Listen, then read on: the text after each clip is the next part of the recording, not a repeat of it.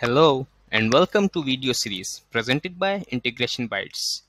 In this video, we will see how to upgrade Mule Runtime engine from one version to another version.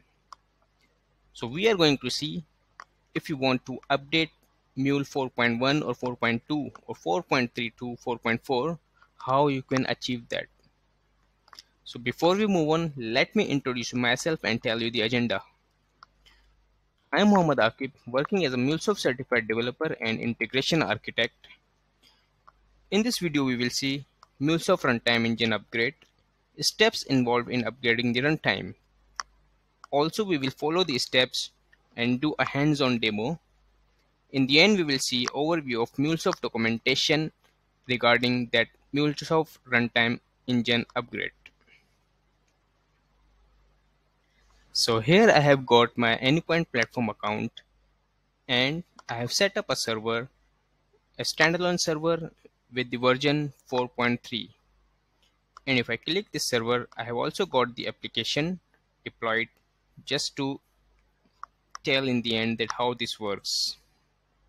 So this version is 4.3 currently and we want to move on to 4.4. I have also written these steps already so that we can follow them and we don't get any misconceptions in between. I will also paste these steps in the description link below so that you don't have any confusions while you are watching the video or you are upgrading the runtime. So very first thing what we need to do is download the runtime engine version from customer portal that we want to upgrade to and extract it at the same time. So let me show you where I have got this version. So this is 4.3 which is currently working. If you see over here the application which is also deployed over there. Okay, and now we have got this 4.4.0 version that we need to extract first. So just right click and whatever the version, whatever the extracting software you have, you can just extract this. I will just say that extract here. So once this is extracted, now we have got 4.3 which is currently working and this is running currently, and 4.4 where we need to move our MuleSoft runtime engine. So let's see what is the second step. Now if you have license, if you're licensed customer, so delete the existing mule license key file from config folder if it exists. So let's see in 4.4 where we want to move on if we have got any license key. So currently we don't have any license key right over there, so we can miss this step and we don't need to remove anything currently. Now the other step is that place the license file in bin directory. So currently I'm working in trial account. If you have your license, if you're a licensed customer, you should have your license from MuleSoft. That license file would be license.lic and you need to paste this file, you need to just place this file in bin directory. In bin directory, what I mean is over here. And once you have put, you need to run this command mule.batch and install license.like. Once you have you have run this steps, you have run this command, your license will be successfully installed. Okay, now the other thing is, let's copy. Now this is the main part. Let's copy these three files: mule-agent.yml, mule-agent.jks, truststore.jks, and anypoint-truststore.jks. Either this will be the file name or this will be the file name. Okay, so these three files we need to copy from previous version to newer version. So let's see. Let's go to config of previous version. So we have this anypoint trust store. Just we need to copy this file and this file, and just we can copy these files and place it to new version in config folder. Just paste Control V. Okay. Now the other thing, copy wrapper.conf file from previous version to new version if needed. If you have set up some memory related settings or any additional tags or any additional additional wrapper settings in previous version over here in this file, wrapper.conf file. So we can copy this file. However, we don't need it as of now if there are no settings, if there are no memory related settings or any other settings which you have set up for runtime engine. But if you have got any settings, so you can just copy this file and place it to new version in config folder and just replace it with the existing one. Alright, so we are done with this step, step number 5. Now we need to copy the mule agent plugin folder from our runtime server plugins to the same folder in new instance. So let's see where this resides, this folder, mule agent plugin. So in 4.3 version server plugins, so this we need to just copy and paste it to new version in server plugins over here.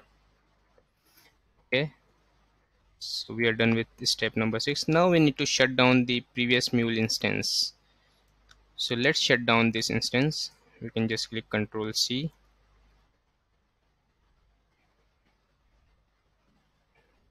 Okay, yes. So this has been shut down. The server is shut down currently. If we see here, so just let me refresh. Yes, this is disconnected. So let's now go back and what are the other steps. Now we need to run this command setup.batch and this -u. What it will do, it will just update the runtime manager agent to the newer one. So we can just copy this command. Okay, and we need to run this command to new instance, new mule instance. So let's just go to new mule instance, and within the bin directory we can just run here the command line and just paste this command and hit enter. It is going to update the mule runtime agent, and there we go, it has been updated, and see the agent has been updated and blah blah the description as well.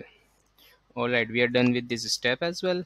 Now if we sorry, if we are using clusters, so what we need to do, that we need to copy this mule cluster properties file. So currently we are not using cluster. Let me show you where it would exist if it was. So there would be a directory, this one. So currently there is no directory, which means that we can ignore it. But if there should be the directory, you would go to the older version, which is mule. Let me show you this 3 and 4.3 and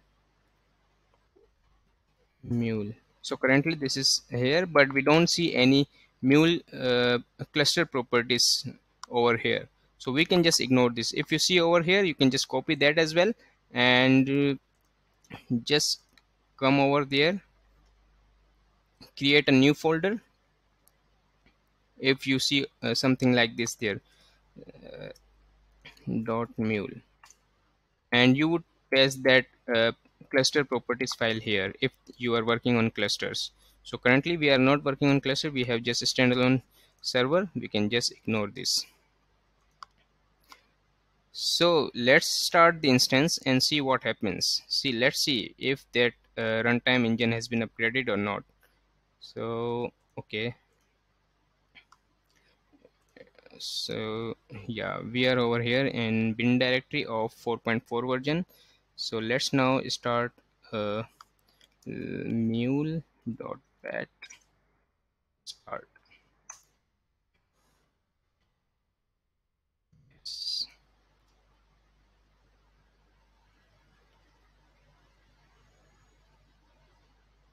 Sorry, let me run that command, mule.bat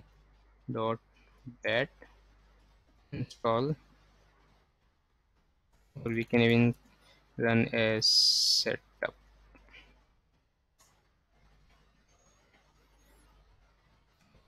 So let's see how it goes.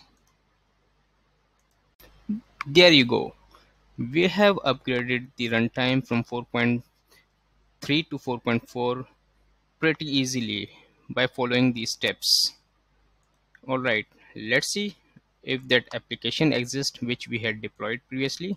Yes, the application also exists here, and if we try to run it, and okay, the application is also in working state. So this is what we have upgraded, and this is how we have upgraded the runtime from 4.3 to 4.4. If you are migrating or you are upgrading from 4.1 to 4.2 or 4.2 to 4.3 or 4 point some version to 4 point another version, you can follow exactly the same steps and you will be able to upgrade your Mule Runtime engine pretty easily. So now the last point from our agenda was to see the MuleSoft official documentation where they have mentioned the how you can upgrade Mule Runtime version from 4.x to 4.n. So this is all documentation which I took as a reference. If you are having any confusions, you can come over this documentation and see if you have got some differences or you have got some confusions. And if you have any confusions over here, you can watch my video, and as I have just tried my best to keep it as simple as possible.